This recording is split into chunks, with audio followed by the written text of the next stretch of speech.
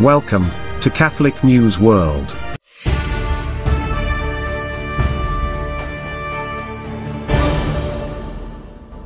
Welcome to Catholic News World. Please subscribe to our channel. My name is Steph. Here are this week's breaking news headlines. The Catholic University of America announced that Jonathan Roumie, actor of The Chosen, will receive an honorary degree and be its commencement speaker. Award-winning actor Jonathan Roumie of The Chosen will serve as the commencement speaker for the 2024 graduation ceremony to be held on Saturday, May 11, 2024. Millions of people have had their lives changed for the better by Jonathan Roumie through his portrayal of Jesus Christ, his voice on the Hallow app, and in his many appearances where he advocates for the Catholic faith and the teachings of the Church, said President Peter Kilpatrick. Jonathan's work is a testament to how lay Catholics can use their God-given talents to deliver messages of hope, belief, and bring people closer to God. I am looking forward to welcoming him to the Catholic University of America and hearing his words of inspiration for our graduates and all in attendance. In addition to his work as an actor, Roumie is actively involved with his Catholic faith. A strong advocate of the sacraments, he has been a ministry leader and an extraordinary minister of Holy Communion. Catholic media have recognized him as a leader of the faith. In 2023, he was the keynote speaker at the annual March for Life. And on Super Bowl Sunday this year, an advertisement for Hallow during the game featured Roumie and Mark Wahlberg reached millions of people, sparking interest in the Catholic faith. Speaking at the Catholic University of America's commencement is such an honor because I will be among those who not only value a quality education, but a college experience formed by the Catholic faith, said Roumie. I so look forward to celebrating with these graduates and sharing some insights into how one can live an inspired, fulfilling and faithful life using the skills, talents, and intellect given to them by God. The university expects to bestow nearly 1,300 degrees. The commencement ceremony will be held on the steps of the Basilica of the National Shrine of the Immaculate Conception. The religious sister, Mary Roger Thibodeaux, remembered as the Black Power nun, has died at age 86. Sister Mary died on March 11, 2024, in Pennsylvania. Sister Thibodeaux was born in Louisiana in 1937 and raised in the Catholic faith at Sacred Heart of Jesus Catholic Church in Lake Charles, as well as the parish's elementary and high schools.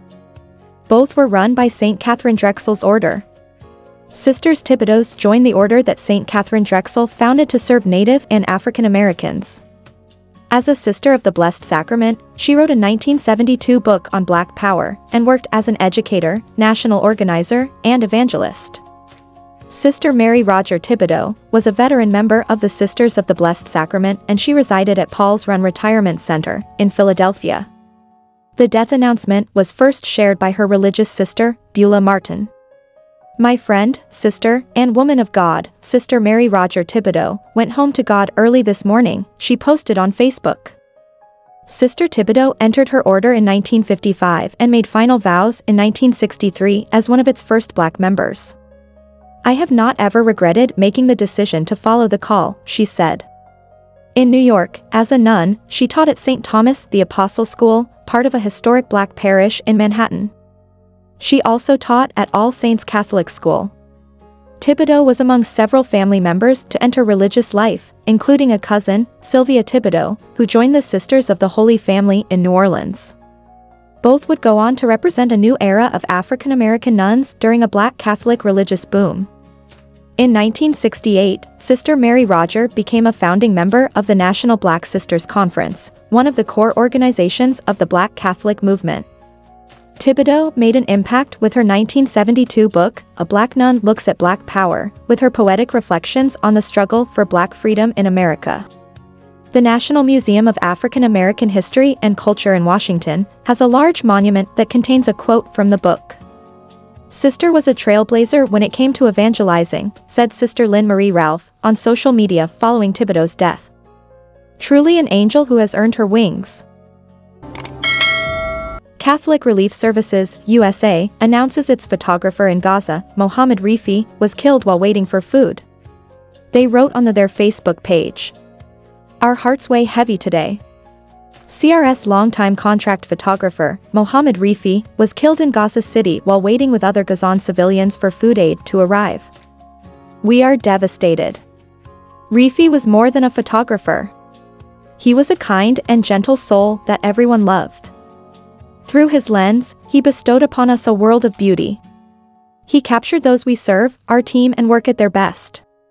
Roumie was part of the CRS family. In the wake of loss, we grieve not only for Roumie but also for the 30,000 plus other Gazans who have been killed.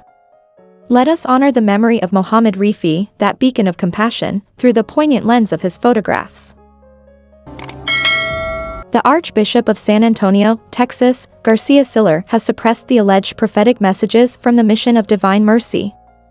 Archbishop Gustavo Garcia Siller removed the faculties of the priest, Reverend John Mary Foster, founder of the apostolate associated with the alleged messages. The MDM is not a canonically erected religious community of either diocesan or pontifical right, he wrote. The Catholic apostolate has been suppressed and revoked by an official decree on March 15, 2024. The Archbishop wrote, "My dear brothers and sisters in Christ, I write to offer you guidance regarding the recently published alleged prophecies from Reverend John Mary Foster at the Mission of Divine Mercy at Canyon Lake, Texas.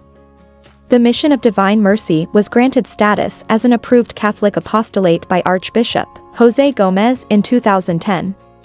Reverend John Mary Foster, founder of the apostolate and an incarnated priest of the Archdiocese of San Antonio, has enjoyed a special assignment to serve as the director of MDM.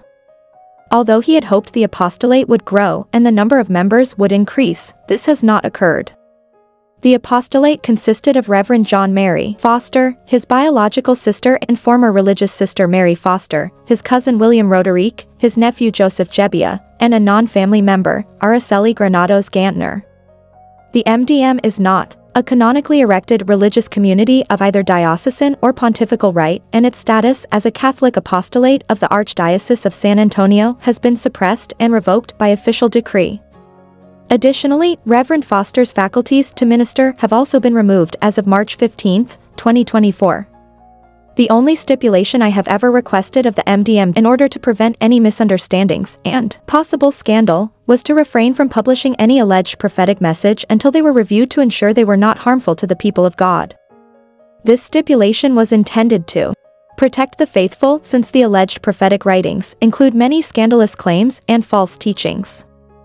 Until just recently, the members of the Mission of Divine Mercy have been obedient to my request.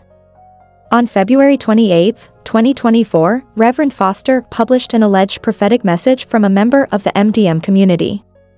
I contacted Reverend Foster the same day and requested that he remove the post on the website. On March 5, 2024, one met with Reverend Foster for more than an hour, praying together and discussing the false teachings contained in the post and Reverend Foster's oath of fidelity to the Church and duty of obedience to me, which oath and duty he has reaffirmed each year.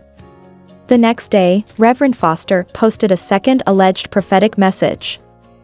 On March 7, 2024, I repeated my direct request to him to remove these publications from the MDM website and social media, to begin assisting in repairing the confusion, bewilderment and damage caused by these alleged prophecies. On March 13, 2024, the third alleged prophetic message was widely published.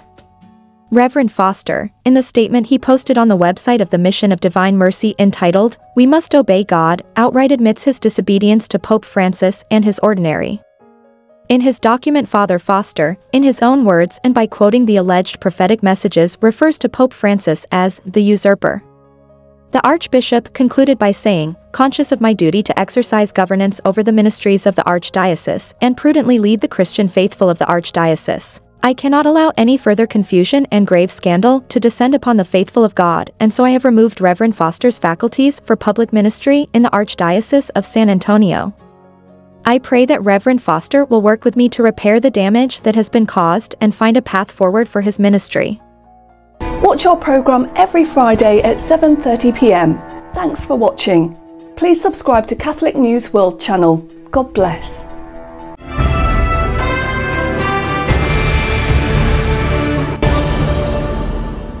Please subscribe to Catholic News World's YouTube channel. Thanks and God bless.